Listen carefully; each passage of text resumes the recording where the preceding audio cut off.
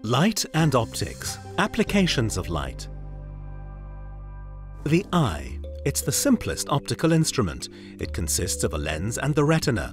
In order to extend the eye's natural capacity, we use artificial means, such as magnifying glasses, microscopes and telescopes. Lenses play an important role in all of them. The most important types of lenses are convex and concave lenses. A convex or collecting lens bulges in the middle, which allows it to collect rays as they pass through it at its focal point. This type of lens magnifies objects. It's often used in magnifying glasses and cameras.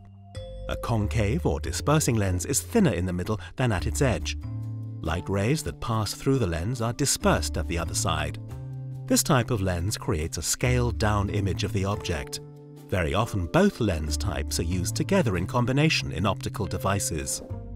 Telescopes refract light rays to increase the angle of sight of faraway objects, thereby expanding their apparent size. The oldest telescope, the Galileo telescope, incorporates a large convex lens with a small curvature that functions to capture the image, and a small concave lens with a bigger curvature as the eyepiece. The convex lens creates an intermediate image that passes through the concave lens to the eye behind it, where the image is projected onto the retina. Galileo's first telescope achieved a magnification of just 3 times that of the naked eye. To examine very small objects, we use microscopes. Light microscopes, however, have resolution barriers. According to Ernst Abbe's research, a magnification of 20,000 times is the limit, past which 2 adjacent points can no longer be distinguished from each other.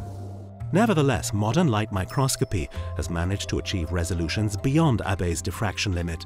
In 2014, Stefan Hell, along with Eric Betzig and William E. Murner, were honored for their discoveries in this area. We may change the fact that the molecules that are all flooded with light, with excitation light, are in the end capable of producing light at a detector. So in other words, if you manage to place these molecules here in a state in which they are not capable of producing light at the detector, then I can separate those that can from those that can't.